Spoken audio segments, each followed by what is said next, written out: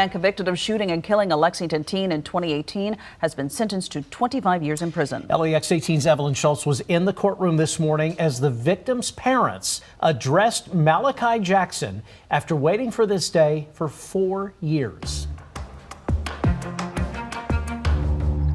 Kevin Olmeda's parents addressed the courtroom saying they forgive the man who shot and killed their son in 2018. But they also said they want justice and they don't believe today's sentence was tough enough. In January, 20-year-old Malachi Jackson pled guilty to manslaughter, assault, and attempted robbery. He was initially charged with murder, accused of shooting and killing 15-year-old Olmeda outside a home on Garden Springs Drive 4 years ago. Jackson was also a teenager at the time of the shooting.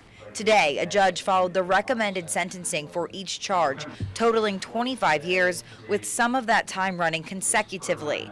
We spoke with Olmeda's parents after the hearing.